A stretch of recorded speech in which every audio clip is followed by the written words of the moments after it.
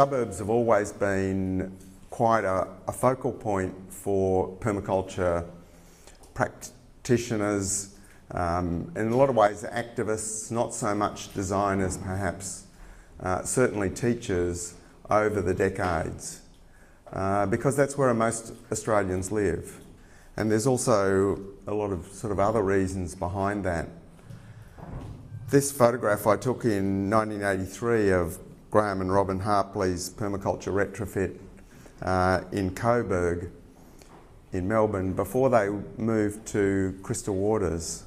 And Graham Harpley was also one of the people at the start of series City Farm, and was a close friend and colleague of ours. And it's interesting that sort of move to the country, move to other places that has happened in the early decades of permaculture, but in some ways I see permaculture as coming back to Suburbia. And this is Kat Laver's property in Northcote, not far from there, another generation of permaculture educators and practitioners and communicators who works with local government in communicating permaculture, and also is her place is one of the case studies in the RetroSuburbian book. I'm one of those people who's actually measuring what she produces, which is a really good aspect relating to that issue of what research do we have on permaculture, even at the most basic scale. So apart from the majority of Australians living in suburbia or suburban-like residential landscapes in our country towns and right through to places like where I live in Hepburn Springs, our small villages, we don't think of that as suburbia, but the vast majority of Australians who don't live in our capital cities live in those sorts of similar landscapes of detached houses on residential blocks. And in a lot of the design aspects, a lot of the systems that work, a lot of the behavioural and organisation patterns of households also work at that scale. If you look at that 93% of Australians who live either in our capital cities or our regional towns and villages, I can't remember what proportion are actually in apartments and higher density, but it sort of takes you down still to about 75% of Australians. But then if you look at what proportion of children live in those suburban landscapes, it's much higher. Because that's where most people, most families are raising children. And that means the next generation that will be dealing with the climate, peak energy, post-bubble economics world and a myriad of other things that are coming towards us, that's where they will be gaining their most important experiences that will shape their capacities for the future. And in some ways that's not a good look, but the possibilities that we can transform that are very strong.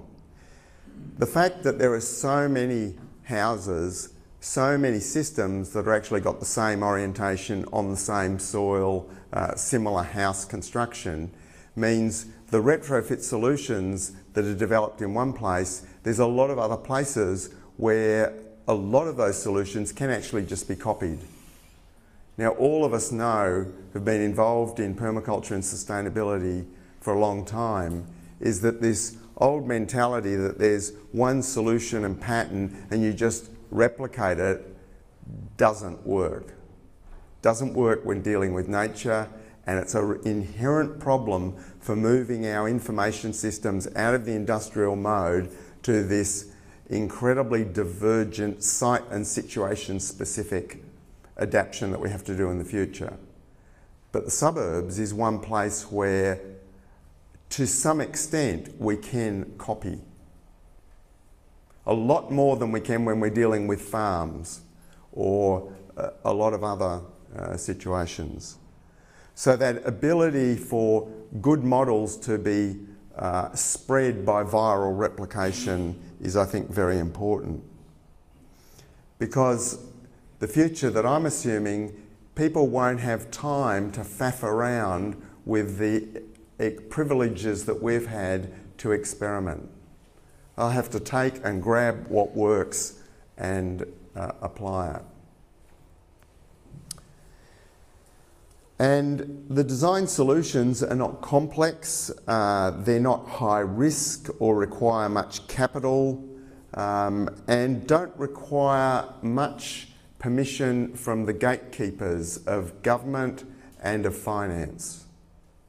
If we look at our broadacre farms, we're talking about scale and size that without a lot of the structures of financing and whether we can imagine community-controlled financing that can be alternatives to banks in the future and all sorts of other possibilities, the reality is it's hard on larger scales to actually we're just going to do this. Whereas at the suburban scale, that is possible, if one has control of that issue of debt. So the issue of debt, of course, is the big high risk. There's huge risks in this sense, and a lot of the strategies to be able to deal with that are to get out of debt. But we also know that whatever happens in the future, all of that housing stock and those people will still need to live somewhere, whoever owns that property, and whether it's worth 1/10 of what it is currently, it will largely, short of catastrophic scenarios, it will still be there. And this is, of course, the logic that the changes that are coming onto us are so fast, but they're not necessarily fast in the sense of escalating capacity to rearrange the physical world that we've been used to in the past, and even allowing for those rates of change, replicating and changing our cities is a 100-year project at minimum. So we are going to be facing these futures with what we've got. And the other important factor is that the density of our suburban areas is not so great that it's not possible to grow a significant proportion of the food adjacent to where people live in the household and community non-monetary economies. And this is very, very important because those economies are far more efficient at doing that function amongst a lot of other functions like childcare, food preparation, than commercial larger scale systems can ever be.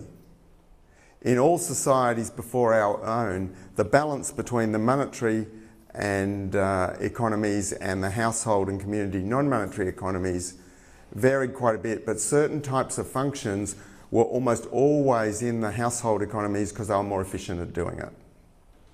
We know from past downturns in economic cycles that as that cycle goes down, people start doing things again for themselves. Now, they don't start setting up factories in their workshop to make antibiotics. No, they use the monetary economy to buy those things, but they do things like look after kids, fix the house, and grow food. And even if they're not the most competent to do that, because they can do that, they do that, and they keep the money for the things they can't. The other last aspect, I suppose, is that permaculture has a track record of relevant skills and runs on the board in this field. I think in terms of large-scale land change, permaculture hasn't necessarily been completely at the forefront of that change. There's been contributions into it, but the heartland of adaptive strategies is Suburbia. When we look at the leafy suburbs of a lot of the older suburbs where there was smaller houses on larger lots, there's a huge potential for garden and urban agriculture.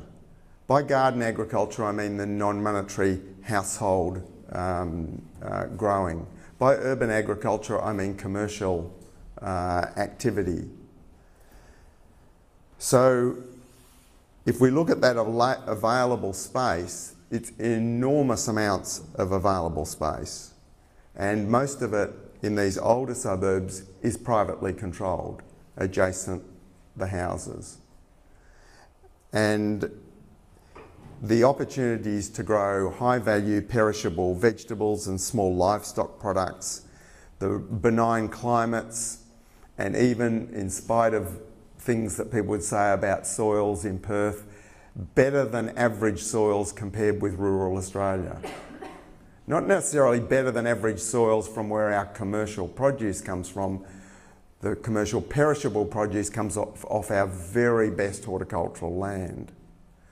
But there's a huge amount of soil improvement that has happened in an ad hoc way just by old gardens building organic matter.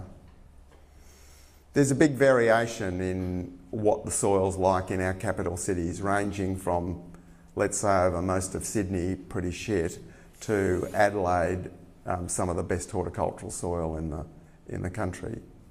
So there is a big range, and that does affect why some cities, I believe, have phenomenal heritage of garden agriculture like Adelaide, and while Sydney doesn't have such a good heritage, because soil is a limiting factor. Some people find, yeah, food just grows really well and they get the positive feedback and keep doing it, and other places they it doesn't sort of work very well and don't do it so less, but that don't do it so much. But that's one of my hypotheses about the differences between our cities. If we look out at our more recent suburban developments, a lot of these seem fairly dim, gloomy prospects. The large houses filling smaller lots, huge setbacks from the street, no higher density much in terms of people per hectare than the older suburbs, but huge amounts of public space, enormous amounts of public space.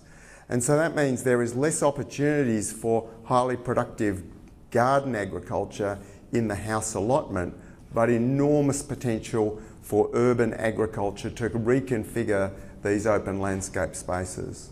And often those open landscapes have relatively low amenity, some gum trees and other plantings, but they are not the really old established parks that exist in our inner suburbs.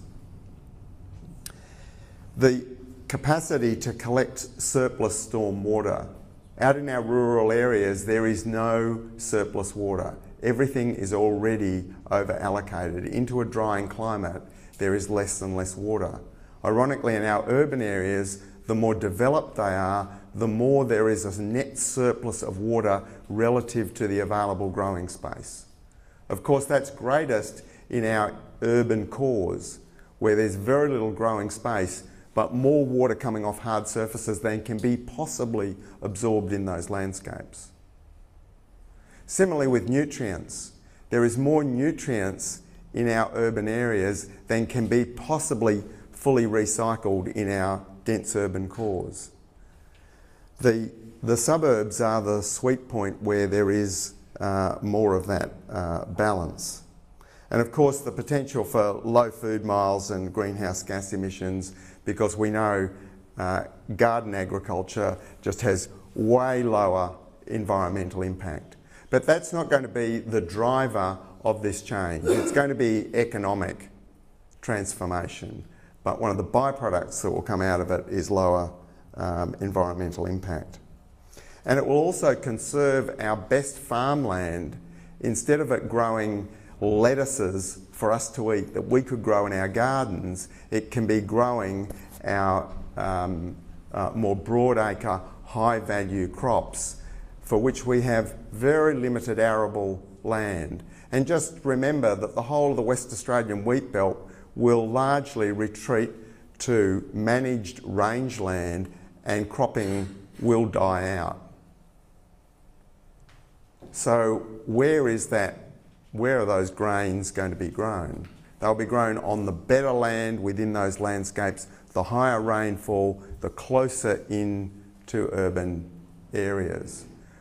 And certainly in the east coast of Australia, a lot of those landscapes closer to cities are currently growing fruit and veggies that we don't need to do in those landscapes at all. Now, of course, that will displace a lot of commercial agriculture as home production takes over those functions, but it will free up that land for the things that do need to be grown there. Okay, I want to use this chart from the book that explains the significance of the suburban scale.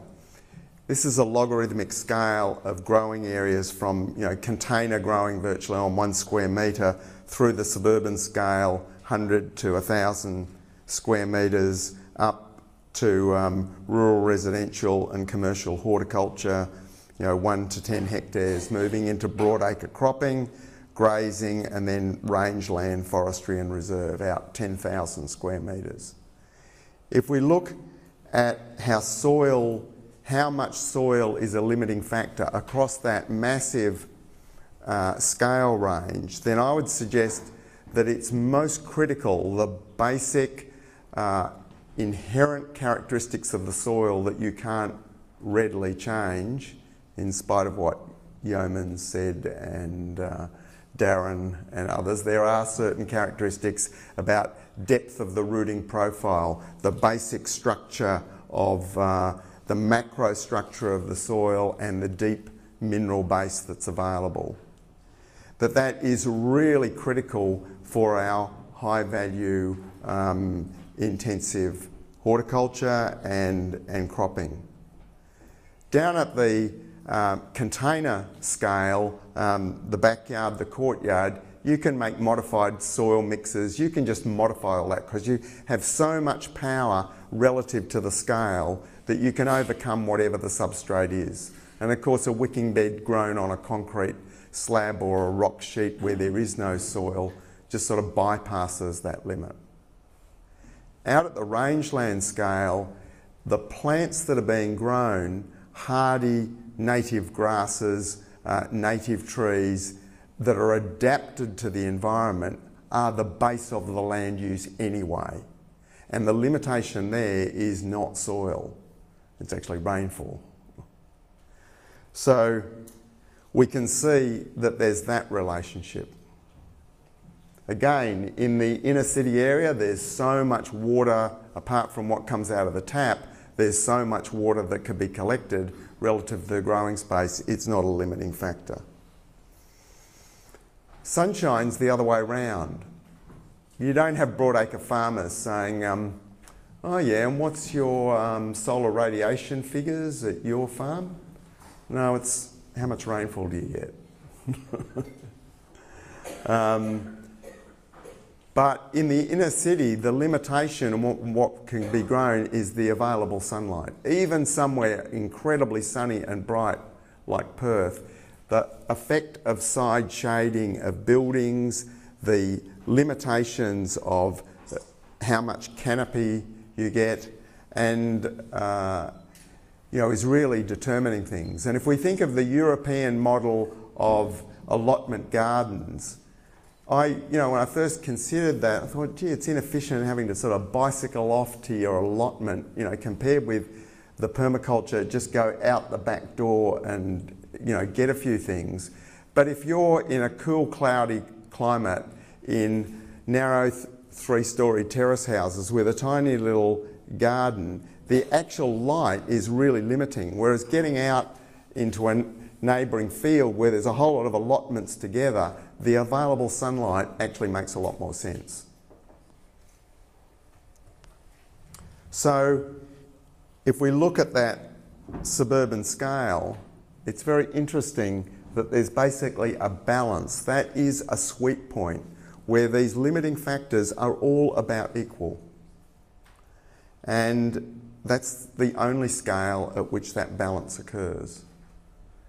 Now maybe that's sort of like a little weird abstract thing, but I think it is very, very significant in terms of what productive potential is. Also want to suggest that retrofitting rather than new construction is the strategic opportunity. That's Ro Morrow's dilapidated garage in the place she bought in the Blue Mountains with a beautiful retrofit, a little room. And I think the opportunities to retrofit are so much more important than new build because primarily of the immediate limits to debt-based growth. As soon as the bubble breaks, and I'm not going to go into why I think that's going to happen, I think the dogs are starting to bark it now in this country. And my assumption is that this is the fastest changing factor, far faster than resource depletion and far faster than climate change. And that the greatest vulnerability is the value of housing, and it's higher risk in Australia than anywhere else in the world. And the threat of zero interest rates and what that does to the financial system as the last desperate attempt to keep stimulating the bubble economy and keep it going, and the bank vulnerabilities to real estate and the household debt risk. So what a lot of these factors add up to is that basically an end of bank credit means an end of financed construction. All of it. The fact that there's supposedly more people in the country from immigration and birth is absolutely irrelevant. If there is not the money, the builders will not build the places. If the prices are falling, no one will be doing anything. And that is in a context where we have more surplus building stock than any society has ever had in history.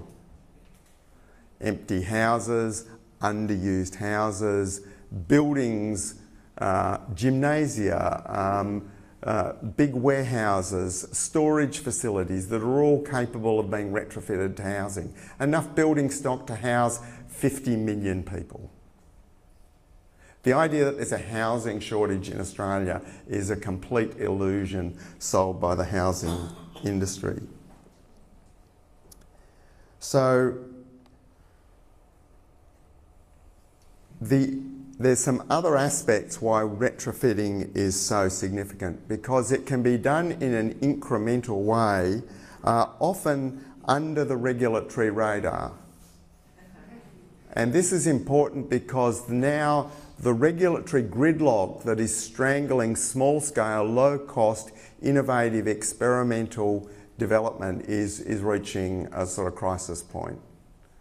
It follows some pretty deep historical patterns, you know, going back to the Roman Empire, believe it or not.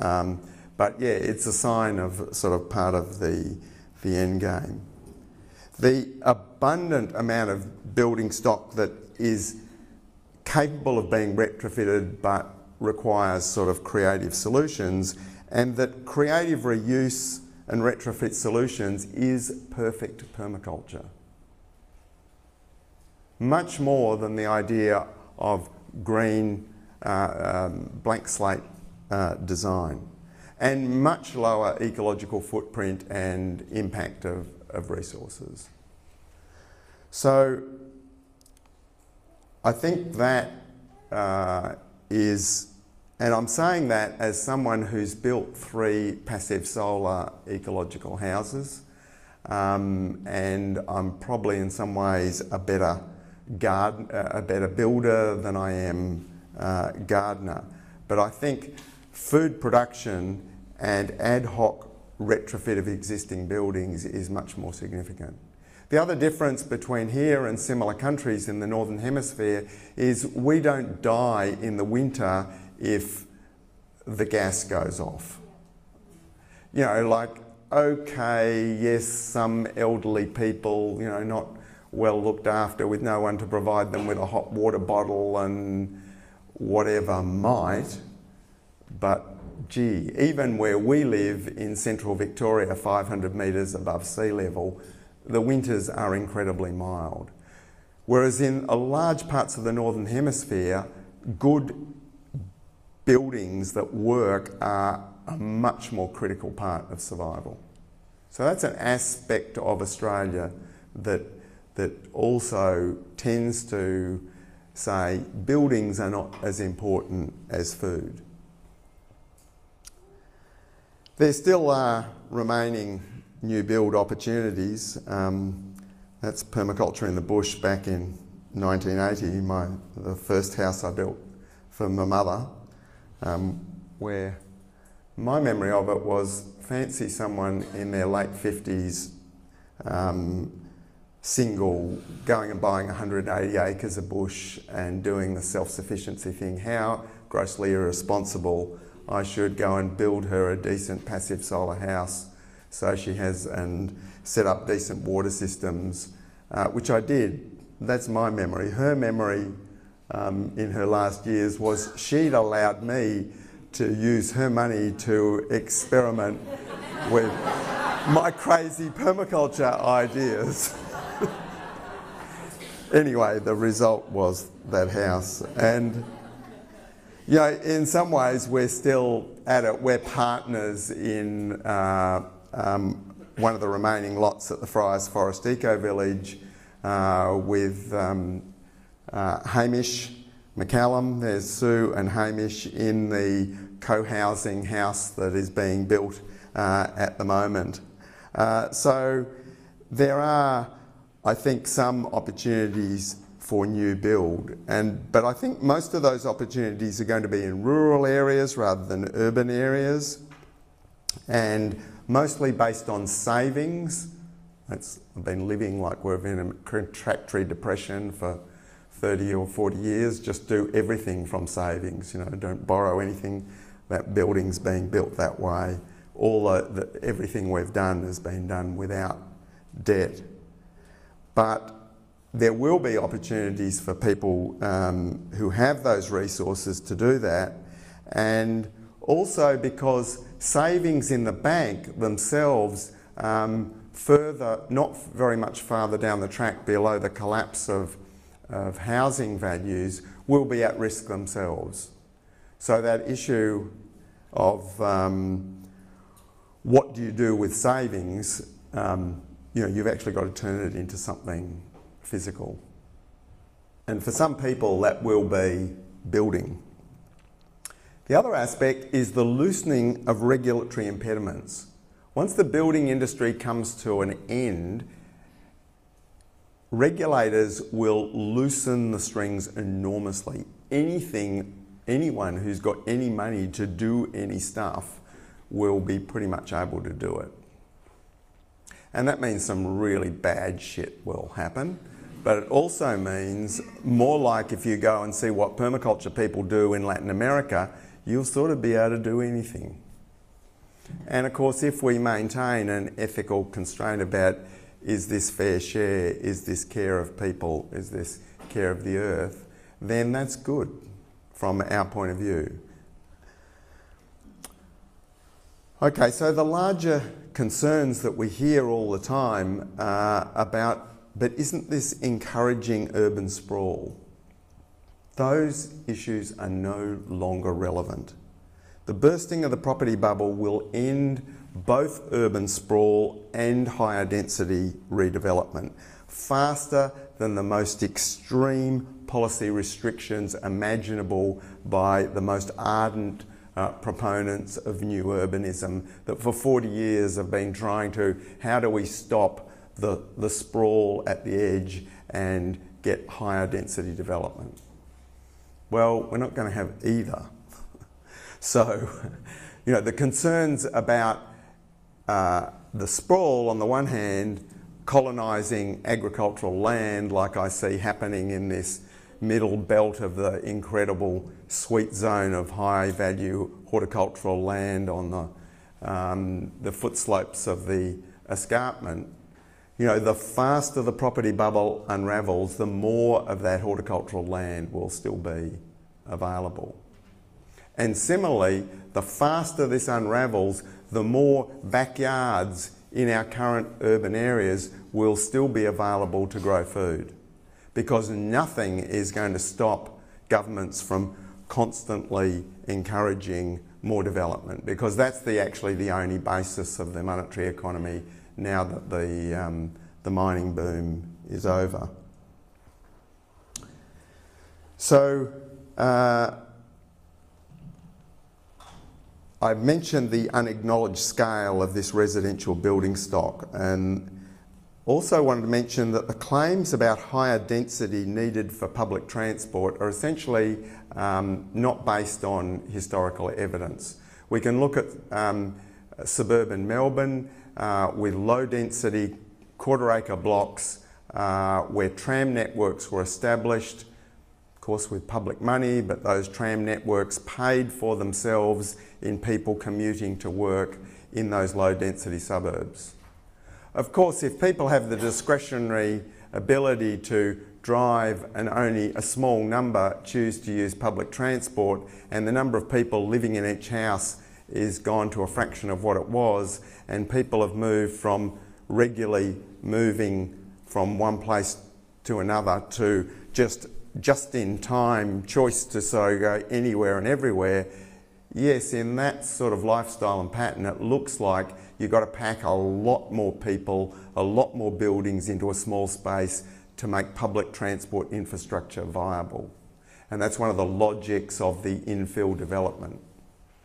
But it's actually not really necessary if people actually used public transport. Of course, it's got to be good enough to use. The other thing is the huge underestimation of the potential of home and neighbourhood-based work to just avoid commuting at all. You know, there's all sorts of issues about, well, why didn't the home-based work really sort of take off? Yeah, well, but the fact is we actually have the infrastructure in the communications technology, at least in the near future, for a huge amount of home-based work. But a lot of the capacity for home-based work is because we have this surplus building stock. You know, people have got the spare bedroom that can become the office. If they get rid of half the crap in the garage, you can retrofit the garage to an office. And the decline in conventional employment that's leading to a lot of part-time, home-based, contract sort of work anyway, the reasons to commute are going down. And the underestimation of garden agricultural productivity in suburban landscapes. Of course, there's also another aspect that there's an overconfidence about the ability to maintain the amenity and functionality in higher density city areas in energy descent futures. As soon as you look at energy descent futures, then higher density development is a lot more difficult, especially for a society that's in denial about actually making those adaptive changes. Whereas the lower density development is much more amenable to adaptation. So just want to show that structurally the economic changes where we move from a larger economy, but most importantly that most of that economy is what's called economy measured by GDP. The red circle doesn't include the household and community economies. It's mostly controlled by corporations, a big sector by small business, and quite a bit by government and other institutions. You can have a radical contraction of that, which happens with credit freeze conditions based on 97% of the money in circulation actually being not money but credit, and that can just disappear like that, and does historically. And that is partly replaced by this huge expansion in the household and community non-monetary economies. So that's the sort of structural shift that I'm expecting. Also just want to mention that I think unintentional community is a critical path more than designed eco-villages. And in contrasting these two examples of co-housing, Earthsong, which is a fantastic place, and just knowing the years and decades of work that go into establishing places, and even that's before the internal community development really consolidates, just the infrastructure and legals and financial sort of stuff. And to look at one that's halfway towards the ad hoc adapt in situ. This is Murundaka co-housing in Melbourne, and it was a new build, but it was an off-the-shelf design that these developers had. There was money from the government and they just took it and got it, and then what do we do with this buildings now that we're here? So they effectively moved into almost that retrofit situation of we've got to adapt to what we've got. There's already in rural areas a lot of the new opportunities with eco-villages are actually buying existing bankrupt tourist facilities and whatever. This is happening in Queensland, New South Wales, Tasmania that I know of, and we'll get that in urban areas too, where like massively underpriced physical assets can be bought and people adapt in situ. There's huge advantages to the early adopters. Richard Telford and his wife, their project Abdullah House, I can really recommend looking at that online. It's one of the case studies in the book. We know there's the first choice of materials, choice of neighbourhoods and properties at relatively undervalued. There's the time to reduce debt and other vulnerabilities before adverse impacts. There's the time to engage children in adaptive behaviours at the best age, and to take advantage of the social status that's now accruing to eco and retro fashion. And that is a huge advantage which is there now, that although the society's not going that direction, it's actually cool to be doing these things if you possibly can. And that's something that we haven't had a lot of over the past decades. And to take advantage of the network community stimulation and support until geographic community and family structures redevelop. Because we have this sweet point at the moment where we can connect to all the like-minded people who are doing stuff to help get going in a future where maybe we'll depend much more on the person next door and down the street than we will with our friends on Facebook. But we can make use of one to build the other at the moment.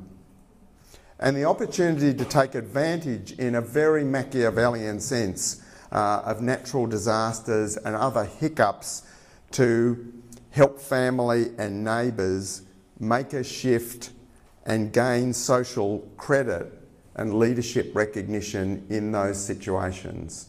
And I'm very, very serious about that. That's part of my energy descent action planning strategy, that just like the elites use natural disasters and everything to shift the public perception, you know, if you can give seeds and a few things to a neighbour after a bushfire, or do something because you're better set up and there's a stronger connection with people that maybe previously wouldn't have thought that value, that is social credit that's incredibly important.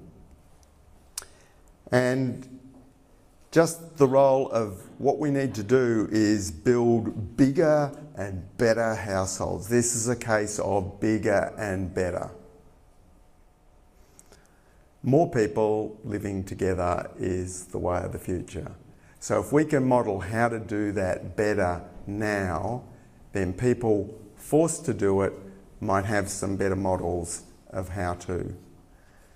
And the RetroSuburbia agenda that I've been pursuing with my Aussie Street work is very much reflecting that. So I will end it there because I've sort of run out of time very much. And Josh will be following me. We sort of got started a bit late. But in terms of one of the lead-ups to the RetroSuburbia book, I want to mention another book that we've just published, The Art of Frugal Hedonism.